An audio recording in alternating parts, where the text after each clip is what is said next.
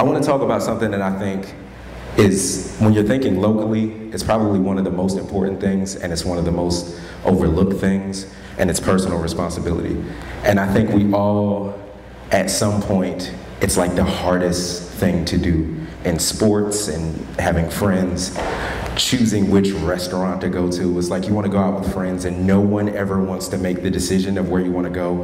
And then when someone picks the place, then no one wants to go there. And then they just throw their hands up and you're back at square one. Like no one's just like, we're going to go to this place. So I want to talk about personal responsibility and, you know, doing what we can individually to help represent our city in a positive light. And I also want to say that most of my examples are really, really random, but trust me that like it's going to round itself off in the end, or I'm just going to completely confuse you and hopefully you take something from it. But I've always looked at like the local community as like a team. And for the sake of the NBA playoffs, we're going to be a basketball team. Not the Atlanta Hawks though. We're not going to talk about it. So you got your point guards, you know, and those are pretty much like your interns, your freelance writers and journalists. Yes, those are two different things. And, you know, just people that are involved in our local organizations, Newtown Macon, Mainstream Macon, Crossroads, Random Family Records, et cetera, Gateway Macon. These are the guys that are going to pass the ball or get the ball to the right person or get the information to the right person. Like the word usually starts with them. It's pretty much what that position is. Your shooting guards are going to be more like your bands, your artists, your graduating students, who their goal is to get outside of Macon, spread the word for themselves as well as the city. So they're gonna take more like the big shots. Does that make sense?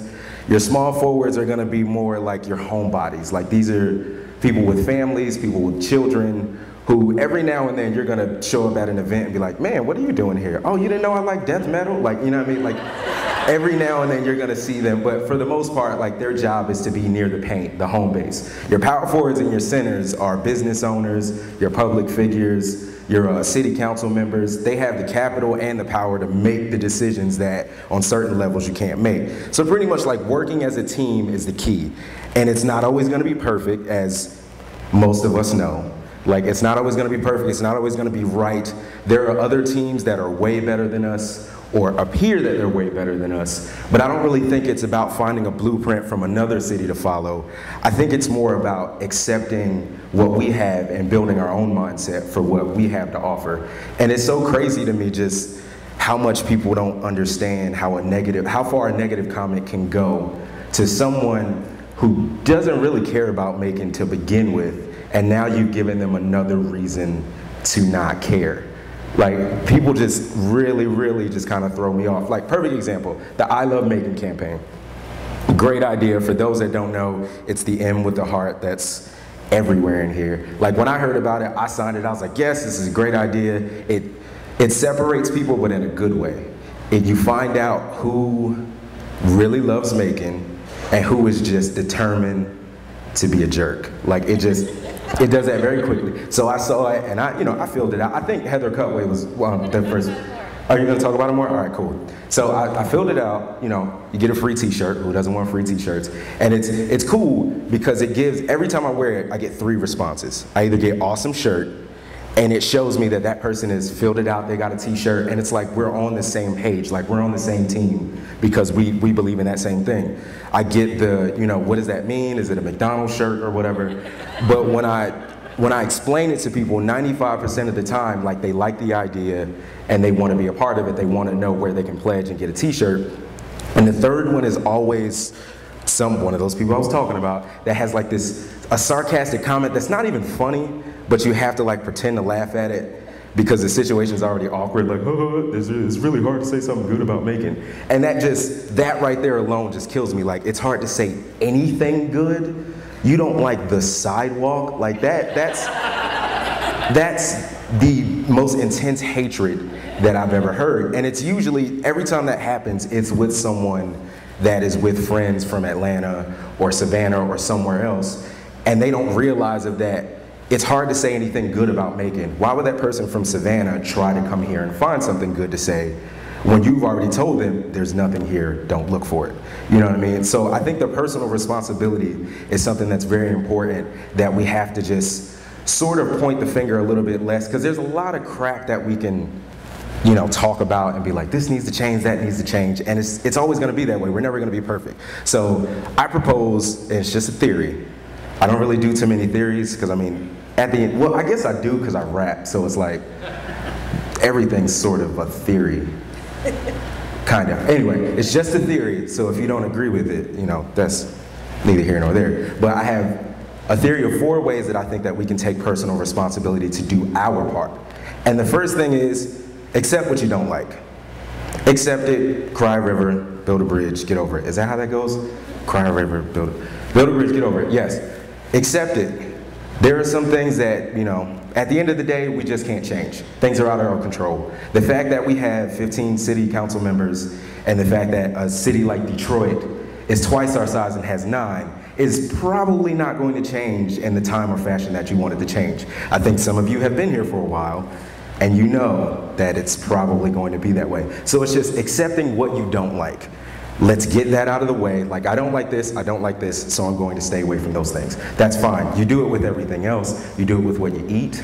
You know, I don't like fast food anymore. The fact, smelling Checkers is one of the things that I just cannot do. Like, my entire mental system breaks down when I smell Checkers, and I just want to go lay down. So I just, I just don't drive by Checkers. Like, I really avoid driving by Checkers when I'm in town. So accepting what you don't like, and then that rolls into the second thing. I think embracing what you do like is very important. Searching for something positive is very important. Rather than talking about the fact that local business foul play doesn't have wings anymore, which I was really kind of bummed out about. But, you know, let's talk about the fact that Rookery is adding a new upstairs, which is supposed to be like kind of like an upscale thing or something. Like, I don't have too many details on it, but let's talk about the fact that that's going on. Let's talk about a new place like Roasted that has really filled a void for sort of like a tight-knit spot that's a little quieter, a little bit more laid back. You know, you can go in and get some work done, you can go in and just kind of chill out. The staff there seems to know about everything. Like, I talked to them literally about sports, about like political issues, and then about Jim Carrey. Like, it's just, so it's embracing what you do, like finding those things that are positive and harping on those. I think the third thing is celebrating our local culture. Macon is literally one of the places, if not the only place I've ever been to, where you can literally be whatever you want to be. Literally. I mean,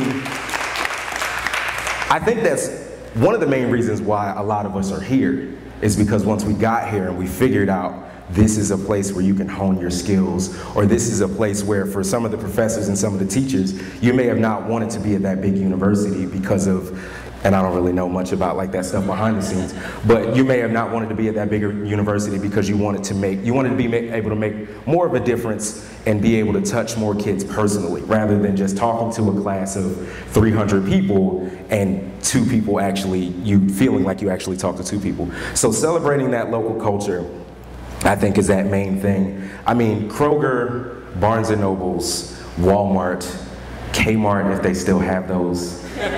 Like, these are going to be in every city that you go to. They're going to look the same, they're going to sound the same, they're going to smell the same, they're going to have the exact same people in them at 1 a.m. or whatever it is when it gets really weird at Walmart. But they're going to be in every city that you go to. But something like the Mulberry Street Market, there are a lot of other markets everywhere else. Like, probably every local city has like a local market. But the thing about the Mulberry Street Market is it's your market. These are your farmers. They're making food for us. They're growing food for us is more the right way to say it. Barnes & Nobles is in every city you go to.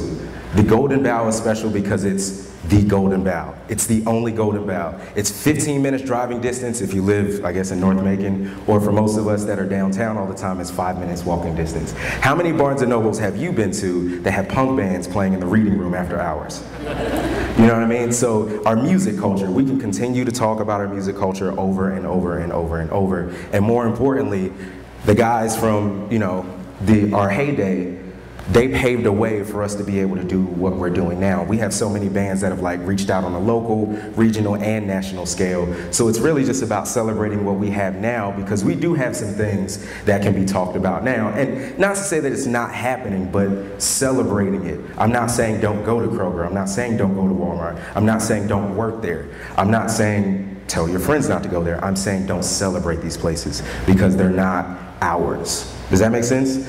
And my last one, leave Macon sometimes. It's okay to do that. It is okay to leave. You're not betraying anyone. No one's, well, some people will be mad of like, man, you're not gonna be in town? Like that. I've been getting to go to like a lot of different places, and every time I miss an event now, someone's like angry. Like you're not gonna be there, and it's like, I wanna go tell other people to come here, so I don't have to be there all the time. So leave Macon. It's okay to go tell your friends. It's okay to go tell your family.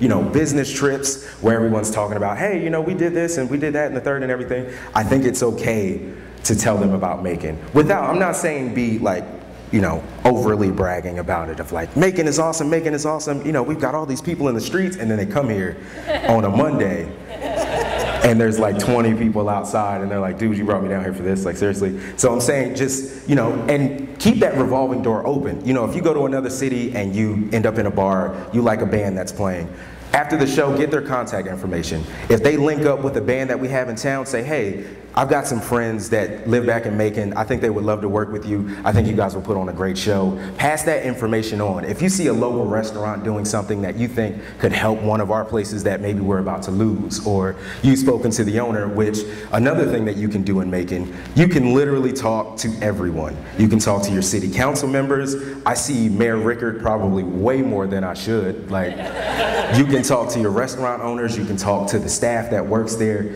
Take that opportunity to pass along ideas, because I think we can continue to grow if we recharge ourselves on new things. And those new things aren't just going to magically create themselves inside the city with the same 100 people. Does that make sense? See, I told you it would kind of like round off in the end. I know when I got to the basketball thing, y'all were like, man, this is gonna be like, he didn't think this out at all. But I really, so those are my 4 things. Accepting what you don't like, embracing what you do like, celebrating our local culture, and leave Macon every now and then. Sometimes you do have to take a breather, because we get ourselves wrapped up in a lot of the local things that are going on that we shouldn't be getting wrapped up in. So sometimes you have to take a breather. And I think if we take that personal responsibility to just demand to say something positive and to have a better attitude about the things that we do like, if we do that one by one, we'll start to see the changes that we want to see a lot faster.